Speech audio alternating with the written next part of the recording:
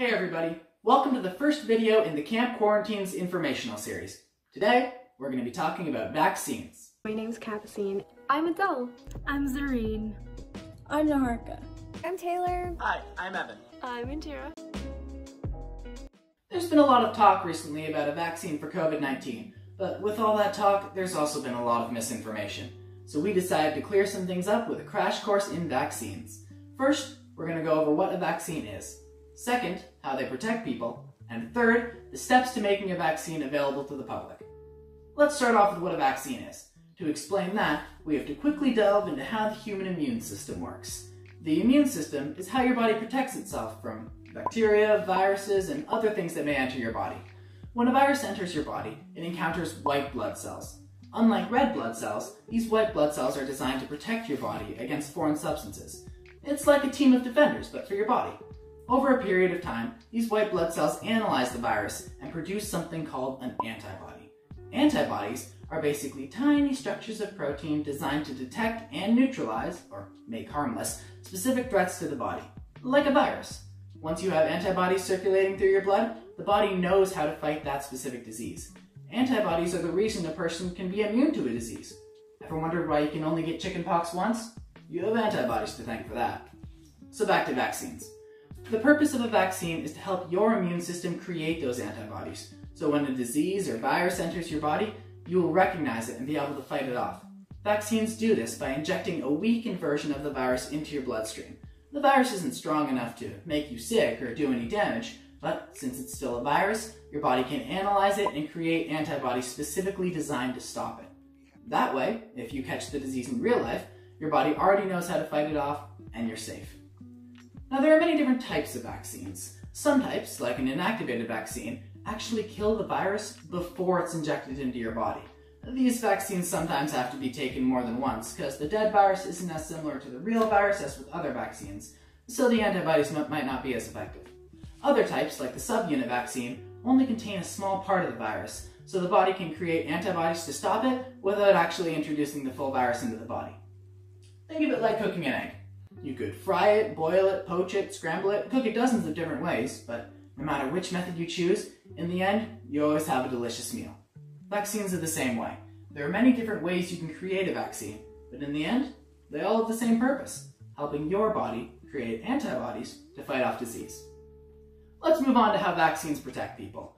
It's probably fairly obvious by now that vaccines protect individual people by helping them develop antibodies to fight off disease. But did you know that vaccines can also protect people even if they don't have the vaccine? It's true, through a concept called herd immunity. What's herd immunity, you may ask? Let me explain. Imagine you have 100 people in a room. Of those 100 people, 90 are vaccinated and 10 are not. Now, a virus enters the room, but the virus can only spread through non-vaccinated people. Since most of the people are vaccinated, the virus can't spread and will never reach those 10 people who didn't get the vaccine. That's herd immunity. Except in real life, we're talking a much larger scale, with millions of people instead of 100. Now, it's important to remember, herd immunity does not mean you don't need to get vaccinated. Some people, such as the elderly, infants, or people with a compromised immune system, can't get vaccinated because their body won't be able to fight off the virus, even in its weakened form. These are the people herd immunity is protecting. But herd immunity doesn't work if a large enough number of people choose not to get vaccinated. Imagine if in our room of 100 people, 40 weren't vaccinated instead of 10. The virus is going to have a much easier time reaching all those vulnerable people and spreading through the population. Basically, if you can get vaccinated, do it. Not just for yourself, but for those who are physically unable to. By vaccinating yourself, you may save someone else's life. Alright, now let's finish off with how a vaccine is made available to the public. Unfortunately, this process can take up to several years, but it's worth it to make sure the vaccine is safe for everybody. The entire process starts with a single scientist, or a team of scientists, developing the vaccine, or the beginnings of it, in a lab. Once they think their vaccine will work, they submit it to the FDA, or the Food and Drug Administration. The FDA thoroughly tests both the vaccine and the lab in which it was produced in order to see if it has the potential to work. These tests can take up to a few years depending on the results. Specifically, the FDA is looking to see if the vaccine is safe and if it will actually have an effect. The findings also have to be presented before a committee for approval. But once the FDA does approve the vaccine, That's when they can start testing it on humans. Now, there are 3 phases to human testing in order to maximize the safety of the participants. First, the vaccine is given to a small group of 20 to 100 volunteers. These people are monitored to see if the vaccine has any negative side effects for a short period of time, usually a couple months to a year. If the vaccine is safe and effective for these people, then testing moves on to phase 2. Phase 2 means giving the vaccine to people who may be more affected by it. This means older people, younger people, people who suffer from certain conditions, and anybody who the vaccine may affect differently. This phase goes on for a longer time, and the people from phase 1 are still being monitored to see if the vaccine has any long-term effects. If both the people from phase 1 and 2 are proven to be safe and have developed antibodies thanks to the vaccine, then testing can move on to the 3rd and final phase. Phase 3 involves giving the vaccine to larger amounts of people, thousands of people at a time really, and this large amount of people makes it likely that the FDA will be able to spot any negative effects that the vaccine may have.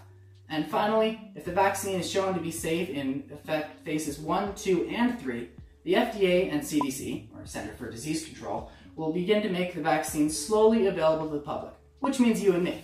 That may seem like a lot of steps before we have a coronavirus vaccine, but don't lose hope. Human testing is actually happening right now, and we can rest assured that if a vaccine is made available to the public, it will almost certainly be one that is safe to use.